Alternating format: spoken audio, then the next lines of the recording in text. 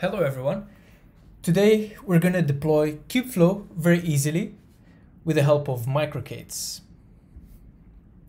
You can do this on your laptop or workstation as long as you have 16 GB of RAM and 50 GB of storage available.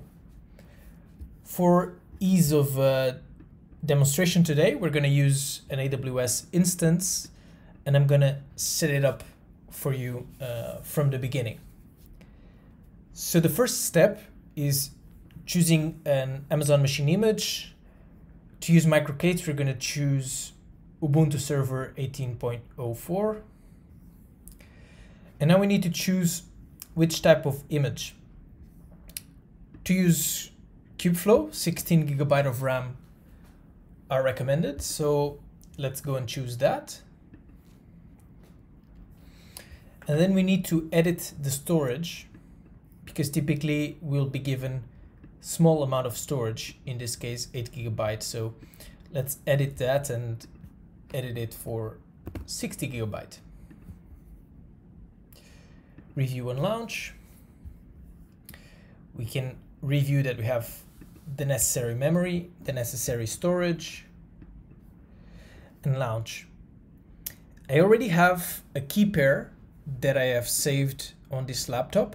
If you don't have another AWS image, you should create a new key pair, give it a name, and download it. And I'm sure there's good documentation on how to do this. So I'm just gonna go ahead and select the key pair that I typically use and acknowledge that I already have access to this .pem file. Now the instance has been launched and I can view my instances. I already had an instance running, so I will await the one that is pending. It seems that our instance is ready for Kubeflow. So all we have to do is connect to it via SSH, and we'll use a standalone SSH client. And for that, we have to just copy the SSH command into a terminal.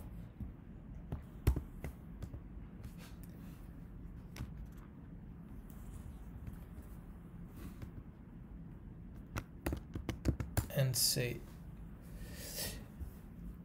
yes here. And now we are connected via SSH to our new instance. Now the first thing to do is install microcates.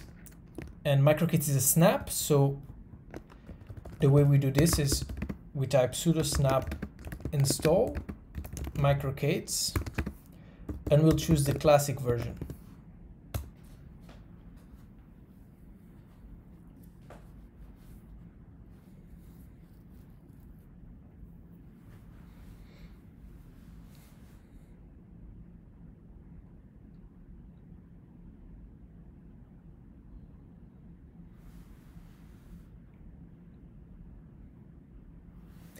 Seems that it's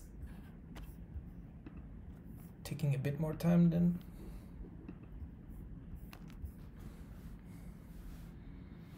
it should.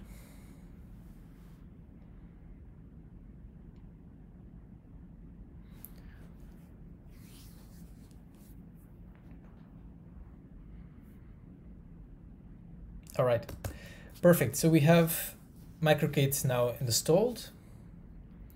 And to verify the installation, we can do microcates status. Now, this is not going to work because I don't have sufficient permissions to access microcates, and it actually tells me to run these commands to update the user group and the owner for microcates. Let's go and run that.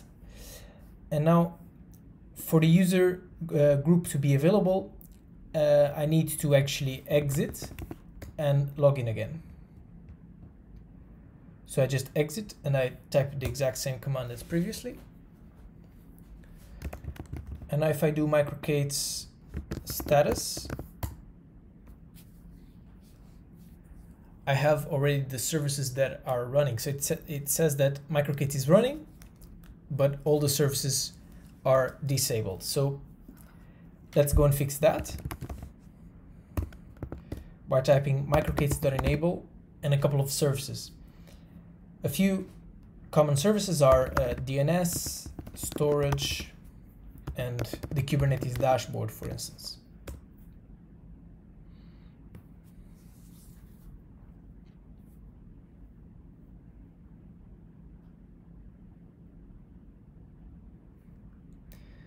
Okay, so now if you go and run again microK8 status,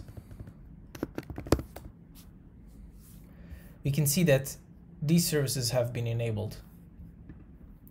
And we can use this microK8s as a normal Kubernetes. So using the kubectl, we can do get all -- all namespaces.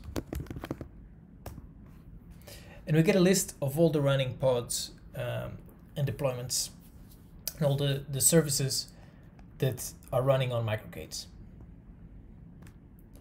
Now, finally, the next step is to deploy Kubeflow. And to that, we do it exactly as we do with the other services. So we just do microK8s.enable Kubeflow. And now we'll have to wait for a few minutes as Kubeflow is quite heavy.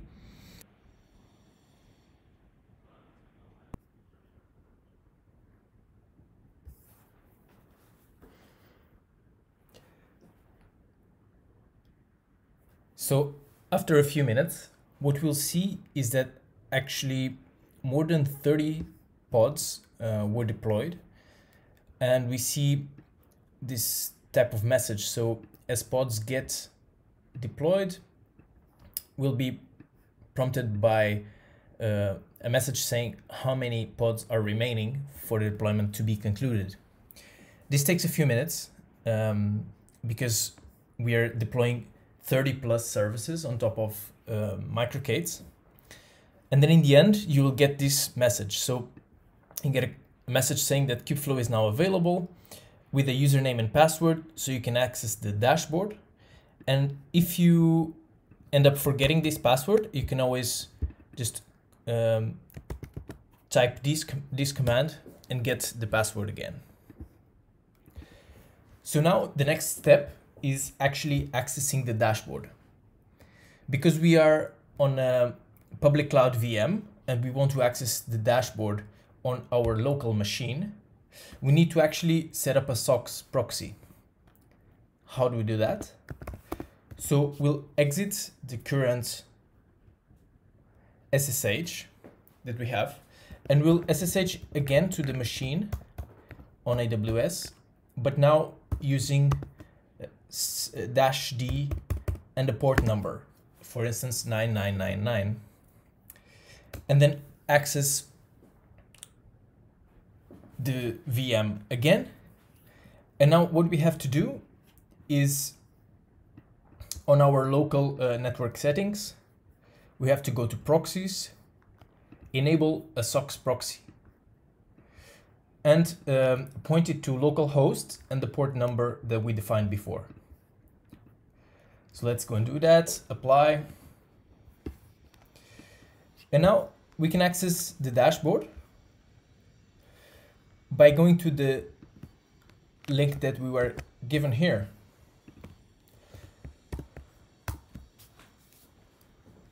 And there you go. So now we are asked for email dashboard, email address and password. Here are the credentials that we were given in the terminal.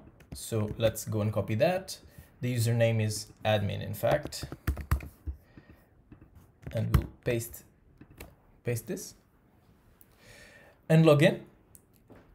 And there you go. So now we are on the Kubeflow dashboard, and we can explore further. We'll have the notebook servers, the home, the pipelines. So all that is typical from a Kubeflow dashboard that is on your VM on AWS in this case, and you can access locally by doing this SOCKS proxy. One command that you may find useful is microcates.juju status that will give us all the services that are running. We can see here Argo UI, the Jupyter controller, Katib, and how the workload, what's the status of the workload, and also what's the CNI, the internal IP address in the Kubernetes cluster, and the ports as well. We can also see a similar thing using the typical kubectl get all -- all namespaces. And the difference is, in this case, we see the services, the replica sets, deployments separate and with different information on those. So you may want to use both to kind of get a feel for how your cluster is behaving, how the services, whether they're running, whether they have restarted, what's their age, and so on.